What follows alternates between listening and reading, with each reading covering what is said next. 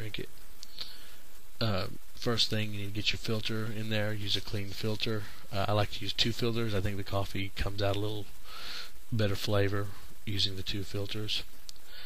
I also filter my water using a faucet mounted water filter. I'm going to be making 8 cups, so I put that amount of water in there. Once you have the water in there, you can go ahead and put the coffee.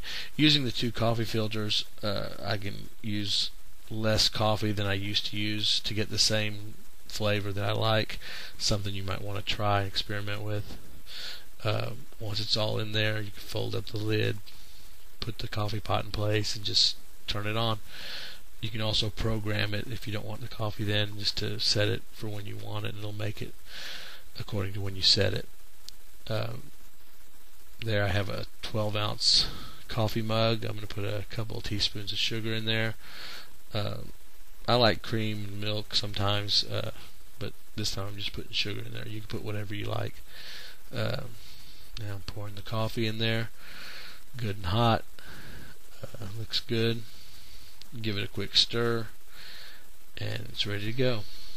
I hope everybody enjoyed watching this video. You might have learned something, probably not, but either way, I appreciate you watching.